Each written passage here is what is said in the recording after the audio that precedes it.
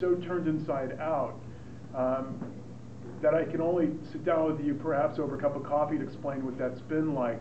But it's just been excruciating and cruel. But I'd like to believe that there is some hope at the end of this, and I think I'll be better for it.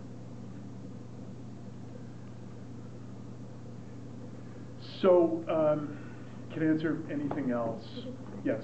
I just have a question about your family and the court not allowing you to speak to your wife. I mean, do you have any indication at all when they might allow you to do that? And I have to tell you, I mean, I've been part of the criminal justice system, working for the city and ensuring public safety, and I have being in the side of the aisle as a defendant and looking at how this is processed in dealing with these kind of cases. I'm stunned at how it's not also designed to help families reunite. And I didn't quite know that until you go through it. And it's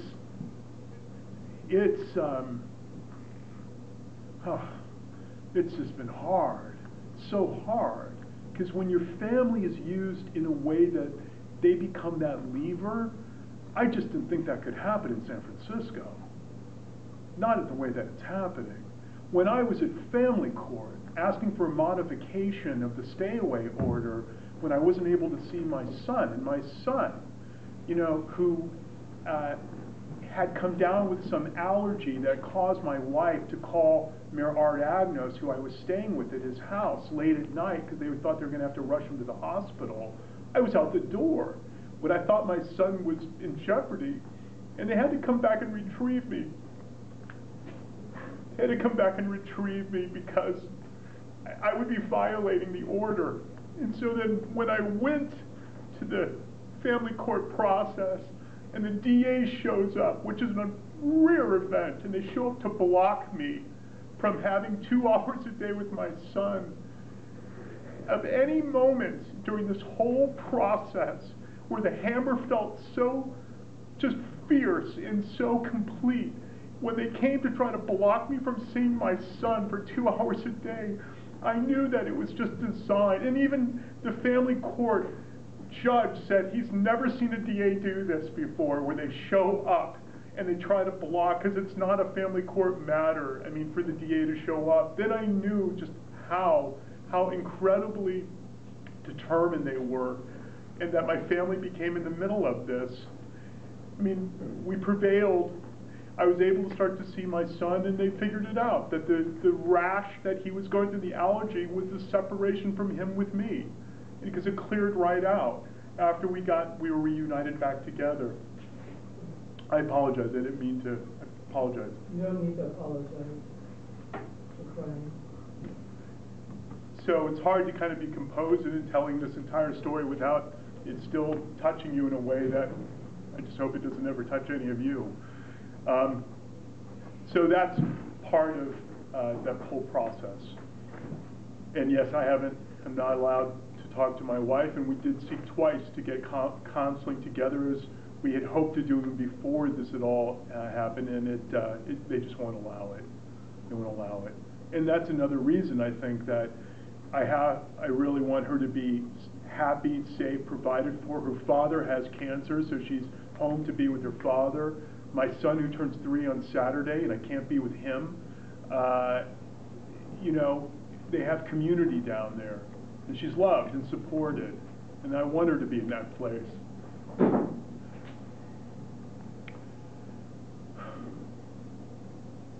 Yeah. It's not a question. I just want to thank you for coming. And I want to thank you for fighting. Thank you.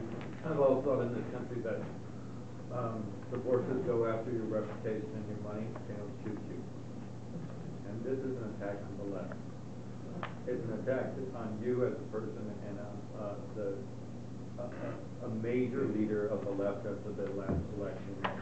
And yes, you made mistakes, no question about it. Yes, you're arrogant as well. And you have to be to survive in this political environment.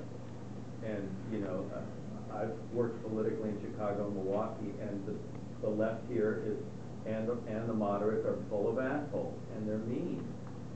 More so than I've ever seen in the Midwest or other political environments.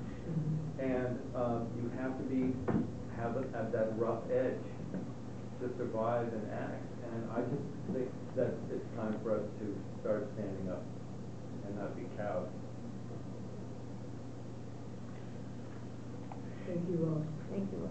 Thank you, Ross. All right, if there are no other questions, I want to thank Ross for coming Yes, tonight. thank you. And then see if there's any final business. One more question. You Okay. mentioned, well, you came here and are you going to talk to other organizations? Because I got to tell you, I'm in a lot of other organizations. They need to hear this story too, Ron. You know, you're my baby steps. You're part of my baby steps. You're right. I mean, I am arrogant, and I had always been tenacious. You know, but I mean, but that's what gave me that level of bravado and that level of tenacity to win sort of impossible campaigns sometimes.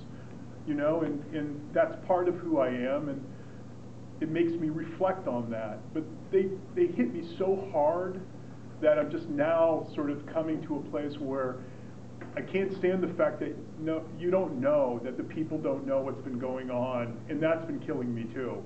So yes, the answer is I will start doing that if people want to hear me. And perhaps I'll get better, more succinct in explaining the whole convoluted story and try to give you as much detail as you can possibly handle, because I'm happy to do that. You know, your inauguration speech, I was there, probably scared a lot of the moderate forces. When you spoke about the African American community, and that we have 5% population, 50% are incarcerated. 58%. The way that you spoke about it, and I also want to say this, and hear me as a woman. I'm pissed off at some of these women groups, I'll be honest with you. I'm really pissed off at them. They had a press conference, there were two women whose name I won't mention, who supported his opponent in the election, you know, against that. I mean, I'm against domestic violence, but I think that the harm that it's doing to you and your family is way beyond what happened. And I think we have to figure out, I'm going to contact Eileen Hampton with my buddy, and we have to see what we can do. Sheriff Mike Hennessy still supports me. I've talked to Mike. Many in the community do so, but this has been such a paralyzing kind of issue that it sets people back because it's intimidating to people to want to, you know, and I get it. I honestly do get it.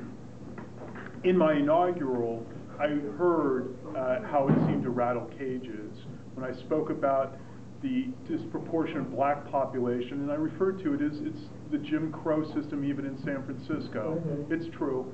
And the fact is that I made it very clear that as sheriff, it's time we start looking at how to deploy deputy sheriffs who get paid 23% less than SFPD, but they can also help augment some of the duties of SFPD.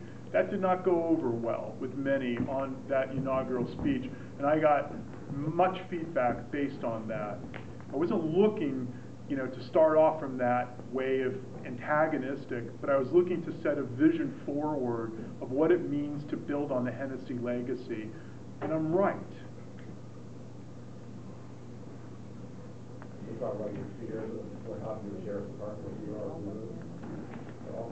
All I can say, the question is about fears if I'm removed. All I can say is, we all fought. This club gave me that your endorsement.